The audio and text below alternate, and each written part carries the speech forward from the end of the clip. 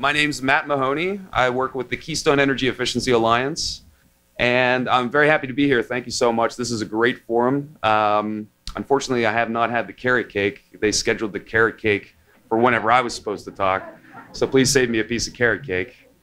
But anyways, I really appreciate this platform. I think it's a great convening, great showing, and happy to be invited to speak. And so I was asked to speak on the Sustainable Building Construction and Materials forum or group. Although I don't focus so much on the physical materials, the energy efficiency aspect is one that I focus keenly on, and our organization, the Keystone Energy Efficiency Alliance, has. So appreciate the opportunity. So before I dive in, I wanted to share with you what I learned, because I thought it was important to really dive into the details of the work that you had already done. So instead of me coming in as an outsider and sort of just giving you a, not minding him. So instead of me coming in as an outsider, I wanted to do a deep dive into the work that you've already done, and it was really impressive. I really appreciated the thought and leadership that was exhibited. I was just talking to Don before. About thinking about things like life cycle consumption, and exploring what funding avenues and opportunities may exist, and focusing on key topics, agriculture, renewable energy, items that are very specific to your region. So I think that's a great way to start that process off. And so the vision statement at the beginning there that you had, we wish that there was reduced energy consumption in building construction and use lifespan in Indiana County. That's a huge lift. That is an enormous ask, and something that is a great guiding principle to have. And in your reports, detailing out sort of the individual categories of where that's accomplishable, especially starting with this innovation center. I think that is, as was mentioned earlier this morning, that innovation center is a great convening space, and there are models that exist, and there are good examples, but making it right for Indiana County, that's a big challenge. And I think you're doing, this is where it starts having those conversations and driving that forward, convening the stakeholders, finding out how it works. But that's a great vision, and one that I think energy efficiency and the energy efficiency economy in Pennsylvania really does fit. So again, there we go. Other way, this way, okay. From the report, I pulled out a few things that I thought made a lot of sense, or at least that I wanted to aligned with sort of the work that Keystone Energy Efficiency Alliance does. So the lack of awareness regarding the cost savings of reducing energy consumption for development across all spaces. That is something that I see a lot in my everyday work.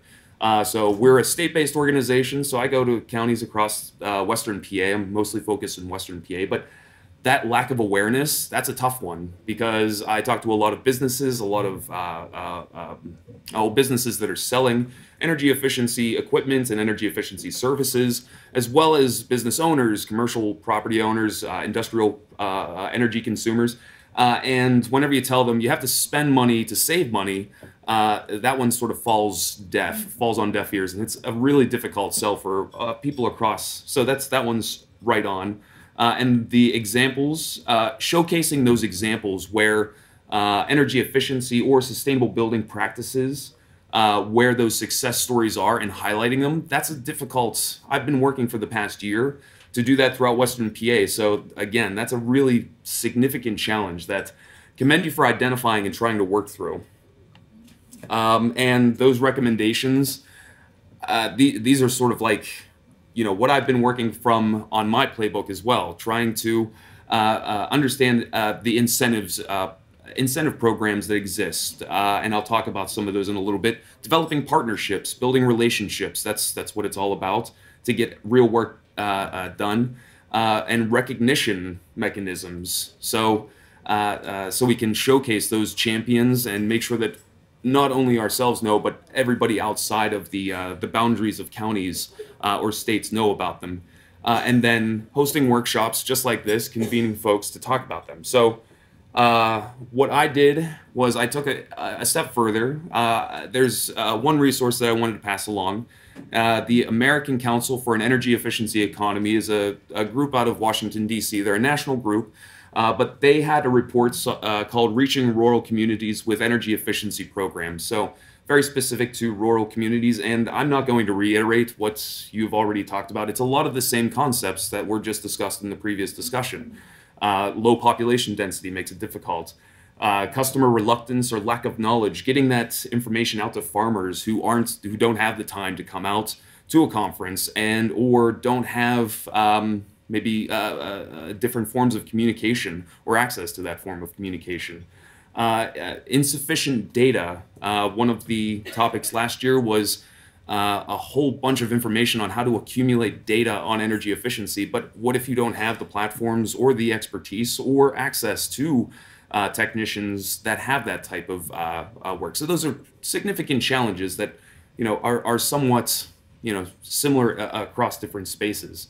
But there are methods to address those issues. So state policy being one of them, developing rural-specific programming that addresses the issues and creates a solution that is for the county instead of relying on somebody else and developing it on your own, or developing it on your own, not relying on others. And educating, that is probably my primary recommendation. Education is key and paramount to building awareness and building understanding and building that community. So having that education, that from this report, I highly recommend that you have a chance, if you have a chance, to take a look at this report. And those recommendations, again, policies. But I want to shift gears now to what the energy efficiency economy is, because the energy efficiency economy saves money, improves resilience, and creates jobs. So, who is Kia? Has anybody ever heard of the Keystone Energy Efficiency Alliance before? I know you have. I know you have. Oh, you have? Well, you have too. Have you? Yeah? Okay, good. So, we're a state-based nonprofit trade association that focuses specifically on the energy efficiency economy. And so you might ask, oh, this way, sorry. So what we were founded in 2006 when at the time there were state regulations or rate caps, they call them, that were coming up for expiration. And the Pennsylvania legislature was approached by a group of businesses that said, hey, we want to see what the energy, we want to see the state adopt what they call efficiency resource standards, because we had at that time didn't have those standards. So a group of businesses came together, advocated, and were successful to grow or to define that legislation and help grow the energy efficiency industry.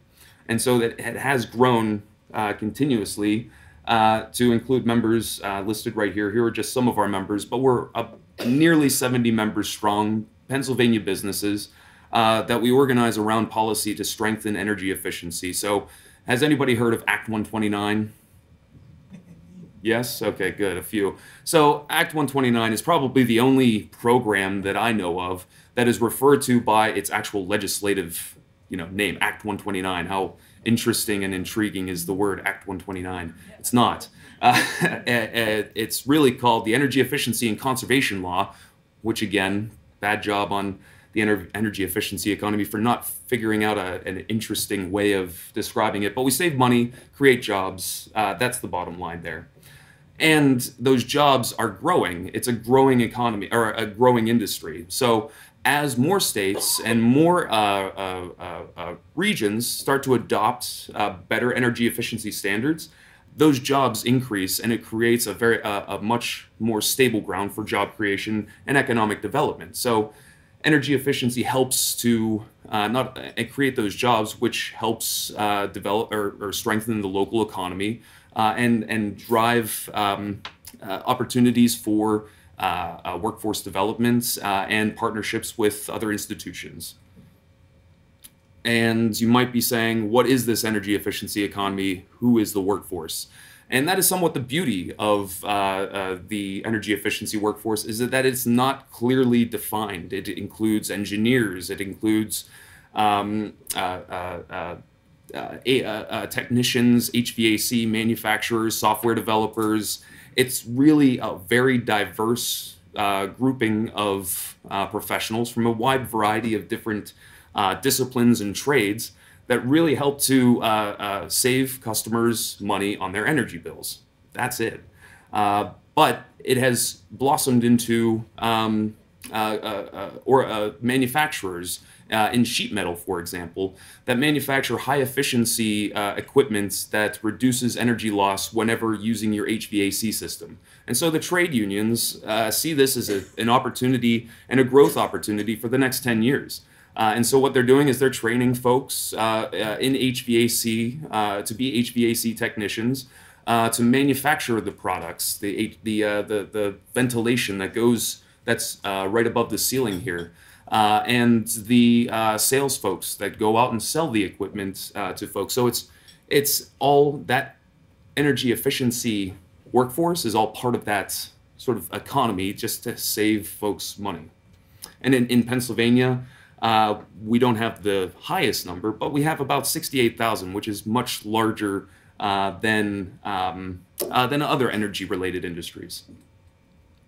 And so, going back to where in the Sustainability Task Force's report, showcasing those showcasing those champions and educating folks about, or educating customers and educating the community about who those folks are. That's what we do for energy efficiency. So we highlight businesses and others leading the way in energy efficiency, and we do this through multiple avenues. One of them being we have annual conferences. So at the beginning, Mr. Krug had mentioned convening a conference. We do that each year for energy efficiency, and we have a relatively good turnout. About 200 folks from governments, from community organizations, from the business community come together to learn about what are the new trends in energy efficiency. And then we focus more on a specific industry. So healthcare is a really intense energy demanding industry with unique needs that they may not have sort of a space to convene and discuss and meet with businesses and or others to share best practices on how they've saved energy or addressed this certain issue. And so there are healthcare industries, or healthcare facilities rather, all over the place, and all can benefit from just sort of building that network and building that community so that relationships can build, business can be done and help grow that workforce. Another way we do this, I'm sorry for the weird language there, that's not me. But we publish a case study booklet, and I have a few copies on the table over there. But that case study booklet is great for communicating what are the benefits at a very high level. What are the benefits of energy efficiency? So that identifying those stakeholders or those champions and bringing this booklet to a state legislator has a really strong impact. They can see that there's economic development taking place in their district. They see that they're an employer. This one, for example, is Brubaker Farms, where they installed an anaerobic digester, which basically accumulates the animal waste to, and I'm sure you're all much more knowledgeable on this than I am, but accumulates the waste, the methane is captured, and they have an on-site combined heat and power plant, so they're reducing their energy costs. They also have solar panels on some of their roof because they have a lot of large structures, but they're finding that this is a revenue stream for them. All based on, and at the same time, they're benefiting from the state programs such as Act 129, getting rebates from installing those technologies and receiving a bit of revenue in the meantime. Another one is Duct-Made Industries. They're another one of our members. The ductwork that I was talking about, sheet metal workers are a workforce of about 1,100 strong. And that workforce is looking 10 years into the future of what opportunities exist for them to create more jobs and create more business. So I would highly recommend the trades and the unions in the region be engaged in this conversation about energy efficiency and what that next workforce looks like, or what the workforce in the next 10 years is looking like. And then this is the Sheet Metal Air Rail Union and Air Conditioners Union. Again, they're looking 10 years into the future of what our customers looking for, and with state mandates and with state programming that's available, these folks know about, or are keeping their ear to it, and making sure that they have the workforce ready, so whenever those state policies come into place, that they have folks ready, trained, and can move forward with saving folks money. So I have a quick video. This is to stay on the focus of construction. So that's a quick example of how Kia showcases energy efficiency champions.